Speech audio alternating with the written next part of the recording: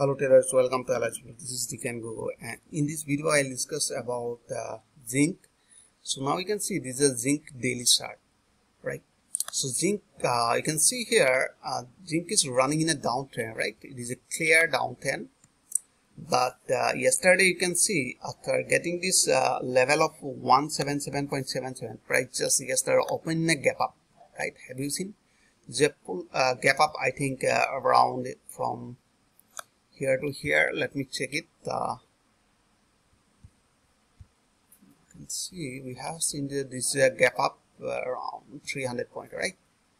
Sorry, the 3 point, right? Just a little more above, right? Now you can see the price just bounced from this area. So is there any supporting line here? Is there any supporting line was here? So let me check it, and you can see here in a daily time frame we never seen any support, right? So let me check it weekly time frame. Like you can see when I click on weekly chart, so we have seen the moving average. You can see 200 moving average, right? Now you can see 200 moving average are placing as a support, right? Have you seen this was this is a support, right? It's a 200 moving average, and the next we have seen 150 are there. So we have seen this is the market range, right? Have you seen? So price, that means they bounced from 200 exponential moving average from here. So now you can see price just opened a gap up. If remember this week market closed above this area, so we'll confirm that market will go up from this area, because they will going to create a one white shoulder, right? So not now, today just Tuesday, so we have to wait whole week.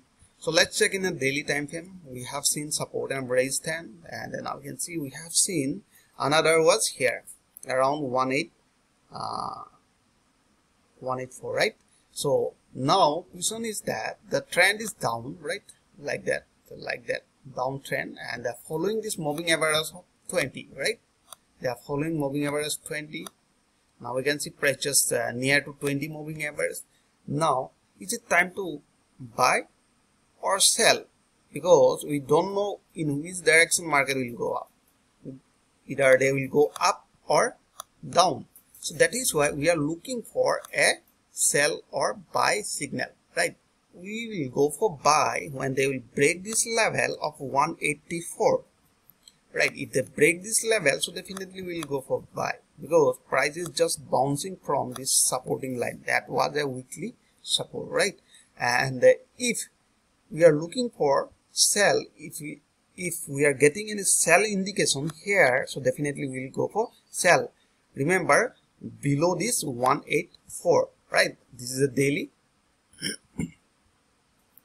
Let's check it in a 4-hour time frame. So 4 hour we can see clear downtrend, right?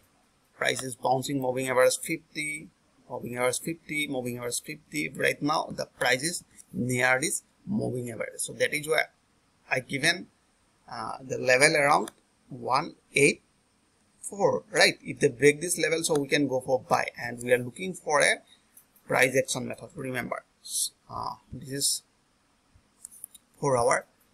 Now you can see 4 hour trading, right? We have seen in a 15-minute time frame it should look like that, right? Look like that, 15 minutes. So let me show you more. Here we have seen like that. Have you seen? Now according to the price action method, here we can see lower low, lower high. After that, there's here we have seen this was low and that was high, and suddenly they broke this level. So that is why we're looking for to break this level when price will retrace, and moving average will be somewhere like that, and it will acting like a supporting line. So definitely we'll go for buy above this resistance line, now 184, right? So I hope you enjoy this video. If you like this video, please like and subscribe. Thanks for watching.